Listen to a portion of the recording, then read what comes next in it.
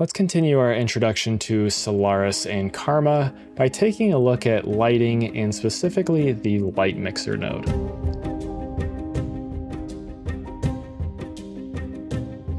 So as always, this project file will be available on Patreon, so if you'd like to grab it, you can do so on there.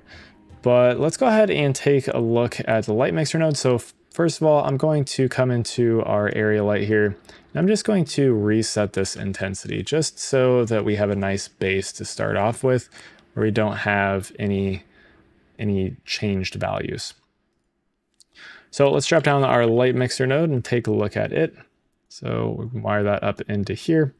And right off the bat, you're going to see a couple of things. We have a list over here, and this is going to be a list of all of our lights that are wired into our light mixer. And then we have some sliders and attributes and a transform tab. And over here we have a couple of buttons. So this button will get rid of that light list. This button will enable and disable your light settings. So if I select the light here, you can see that we have all of our light settings from our actual node, just like if we were to click on our light there. So I'm going to leave this up for now, and because I can see these settings here, I can actually change them. And if I change them in this tab here, you're going to see that it updates in our viewport. But if I take a look at our area light here, it's actually going to change the light settings on the actual node itself. So we can also click and drag this into here. And you can see that nothing is actually showing as changed in here. It's just the default values. And I'll show how I can tell that here in just a moment. But let's go ahead and just reset that intensity back down. But we can click and drag any lights into these settings here, and we get into this window here, and then we get their settings. So we can also adjust the things like exposure and intensity through these sliders. So I want to drag this up. You can see that we are changing the intensity in this light mixer node, but the actual values are staying the same. If we change if we take a look on the actual node itself, you can see that the values are staying the same. So if I bypass this, it's going to bypass those settings. If I come into our attributes tab, you can see we have this little red dot next to our intensity now, and that's just showing that we have changed a value. If I want to reset this, I can right click and say revert to defaults. And if I come in here, you can see if I change this value and now I bypass the light mixer, it's actually not going to bypass those settings because, as we said before, they're actually being applied to the node itself. So just be aware of that. And I just want to touch on something real quick here. I recommend that you actually change all of your intensity values through the actual this tab right here, or just by selecting your lights.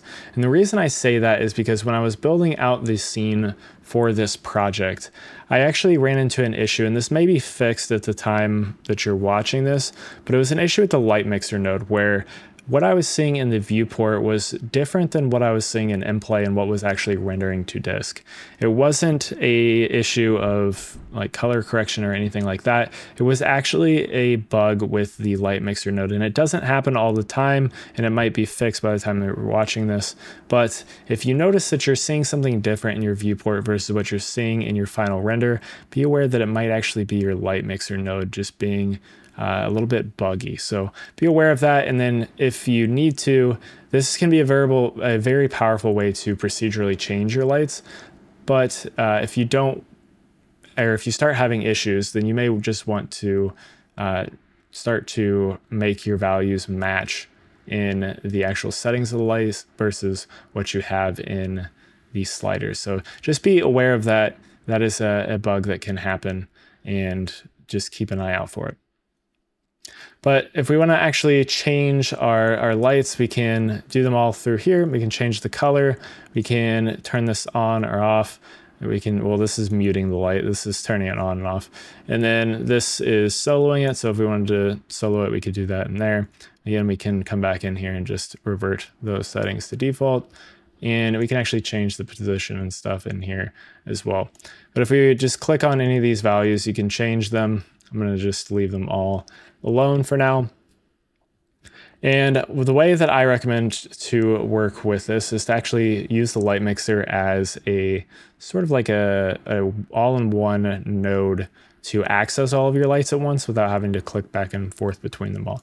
But let's go ahead and start to set some lights up here.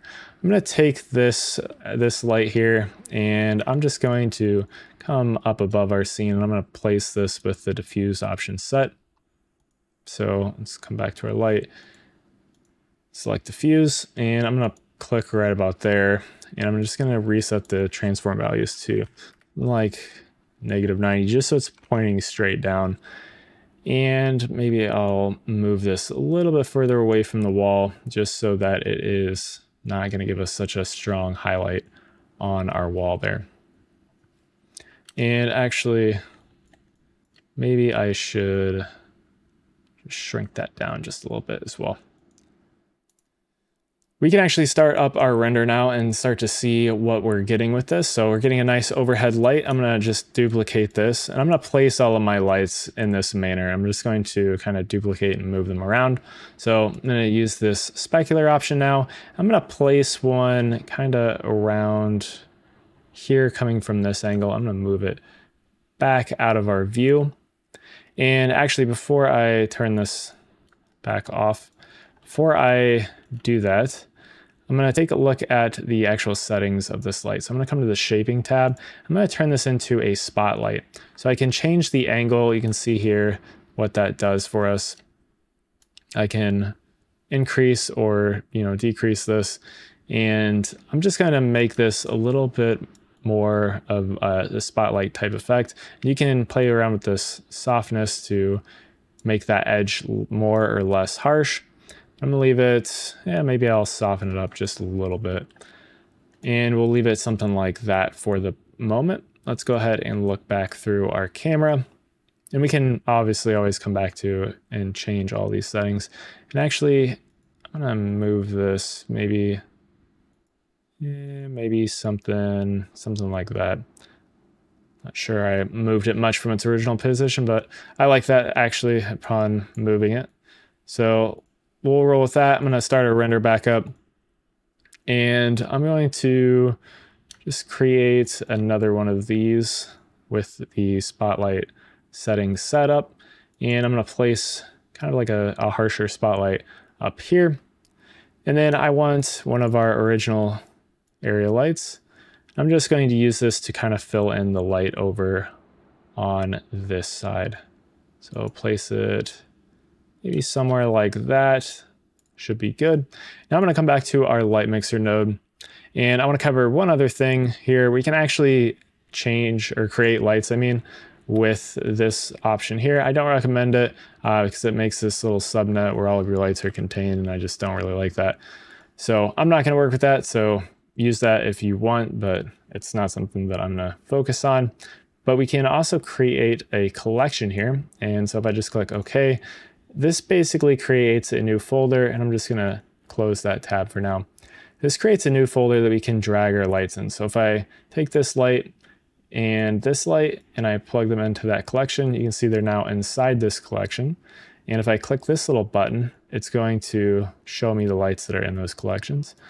But I can adjust these all together at once. So these values are now linked. I'm adjusting both lights at one time, and I can change them both if I wanted to something like pink. And you can see I've got this pink light coming from above and this pink light coming from over here.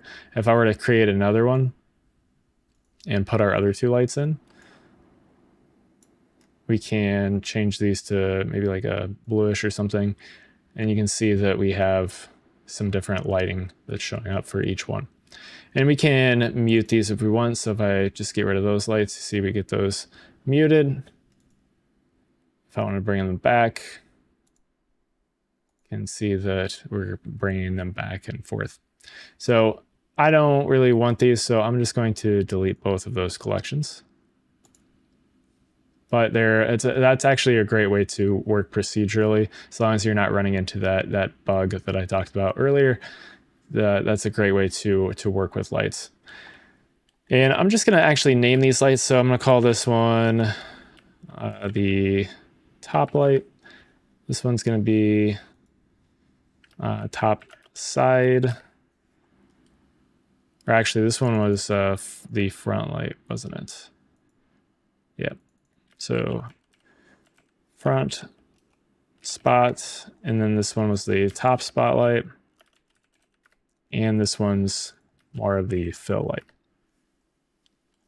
So let's come back to our light mixer now, and let's take a look at all these. So I'm going to drag all these into here just so I can see them and adjust their settings. So let's take a look at the top, or actually let's start with our spotlight here. So I'm going to come in here and I'm going to solo this light. And again, as I said, I recommend just working with the actual light settings. So that's what we're going to do. So I'm going to increase our intensity here just a bit. And again, this sometimes wants to be a little bit buggy.